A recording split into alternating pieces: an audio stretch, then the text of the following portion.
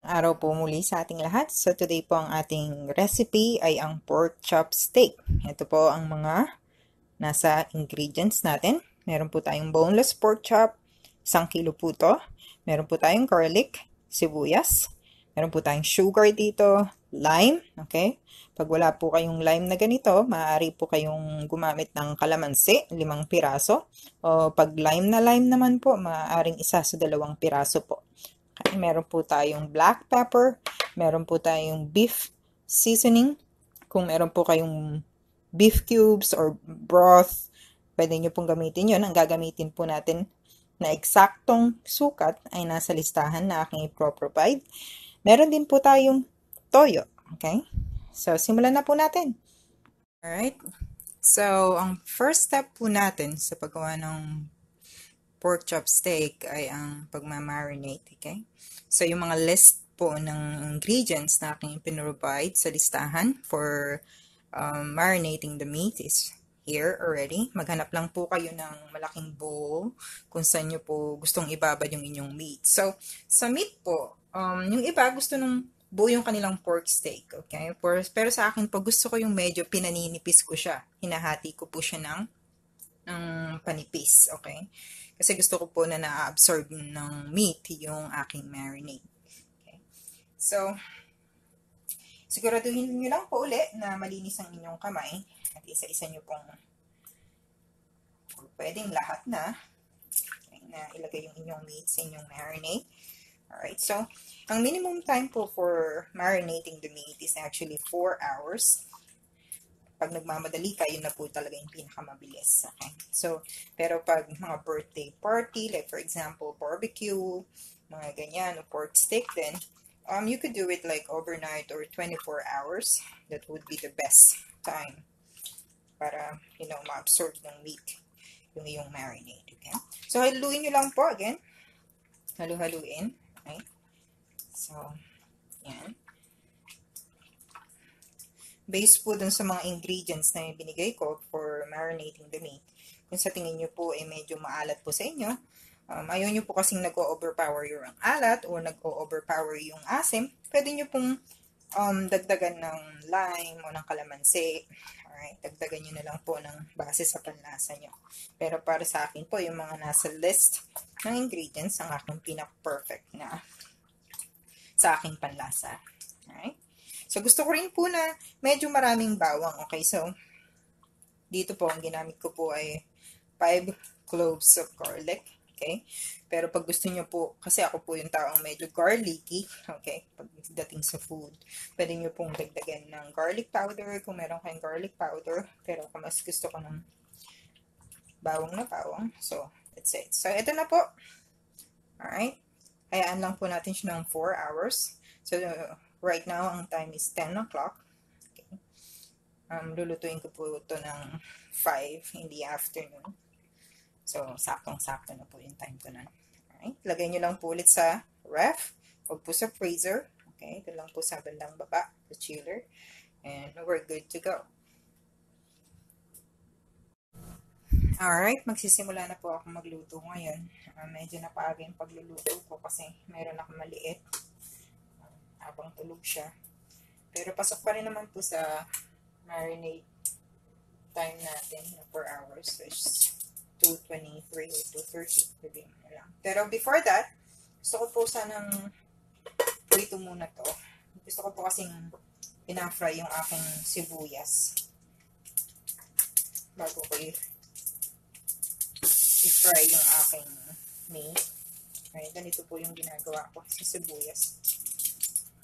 Gusto ko po kasi sa pork chop steak yung maraming sibuyas. So, meron po ako dito panggisa din. Separate po sila. Ito naman po rin parang pang-garnish natin. Usually, pag nakikita natin yung pork steak, meron tayong mga nakikita mga circle na onion doon. Ito po yan. Kaya mo lang siyang ma-fry.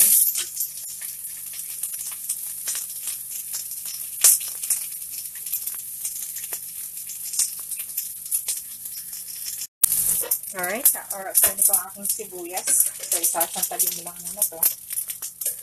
At simulan natin i-fry yung ating meat. So, gumagamit ako ng iron pan. Pero, pwede na may regular pan. Gusto ko lang kasi effect nito na parang may ihaw siya. Parang gano'n. So, yung fire ko po nasa medium heat.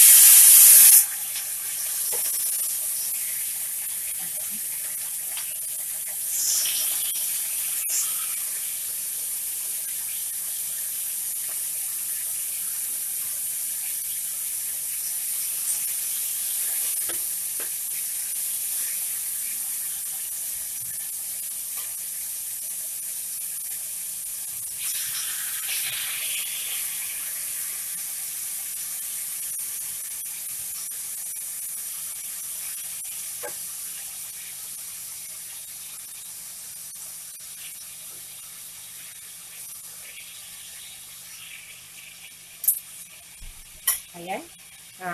Ipriprito lang natin siya konti.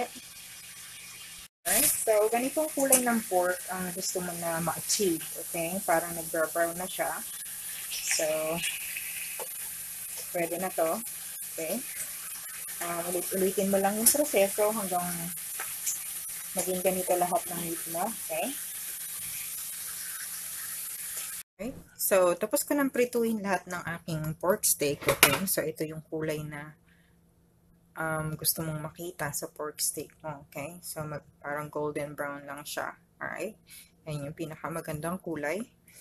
Alright, so ngayon naman, sisimulan na natin maglutuin yung recipe natin today. So, meron ako ritong kaldero. Okay, naglagay lang ako ng 5 tablespoon of oil. Okay, magsisimula na tayong mag-gisa. Gawin natin yung bawang, sibuyas. Okay. Ayan. Mag-gisa lang natin. Ayan, mag-golden brown yung ating sibuyas at bawang. Okay, nasa medium fire fully pa to. Kaya mo lang na malutong ganyan. So, pag nakita mo na nag-golden brown na yung bawang at yung sibuyas, pwede mo nang ihulog yung pork steak mo. Okay? And then, gagamitin pa rin natin yung ating pinagbabaran. Okay? Lagay mo lang siya. At dito rin, natin ilalagay yung ating 1 cup of beef broth. Okay? So, yan. Tapos, hahayaan lang natin siyang kumulo. Okay? Takipan lang natin siya.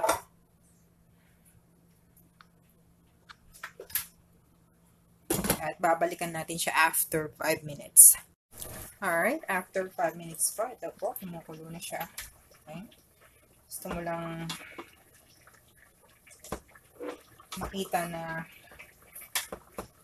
nagsisimula ng maluto yung ating pork steak. Pwede mo na ditong ilagay yung iyong sugar. This is a 1 teaspoon sugar.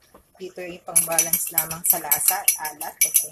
Ang hinahanap mo kasi sa pork steak, okay, is yung parang toyo mansi na lasa. So, since naglagay tayo ng toyo, naglagay tayo ng pork broth or ng beef broth, gusto mo lang i-balance yung lasa na yun, okay? So, 1 teaspoon of sugar, hayaan mo lang siya ulit kumulo. Balikan natin ulit after 5 minutes. After 6 minutes po, ito na po siya. Medyo natuyuan na po siya. Pwede mo nang ilagay ngayon yung mga sibuyas mo. And after mo ilagay, pwede mo na rin patayin yung apoy mo actually. Hayaan mo lang na luto ng kaunti yung sibuyas. Alright? At ready to serve na siya. Hayaan mo lang siyang mag-stay dyan ng for another 3 minutes, pero patay na yung apoy mo. Okay? Alright?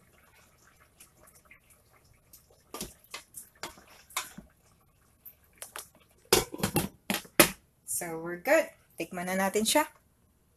Alright, ito na po yung ating finished product. So, tikman na po natin. Again, meron po akong konting kanin dito. Okay. Kuha tayo ng konting meat. Itong sibuyas na to, pinag-aagawan naming mag-asawa to eh. Kaya minsan dinadamihan ko yung sibuyas. Kasi nag-aagawan talaga kami. Alright, konting sabaw.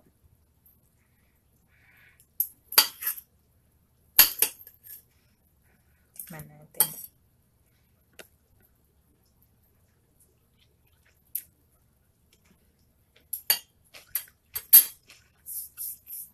Tamang-tama yung alat niya. Okay, saka yung asim ng kalamansi. Okay, gusto mo yung lasa na yun? Yung toyo mansi. Yung asukal, parang binalance niya yung lasa ng alat. Okay? So, tamang-tama to para sa hapunan namin. Alright? Enjoy your cooking!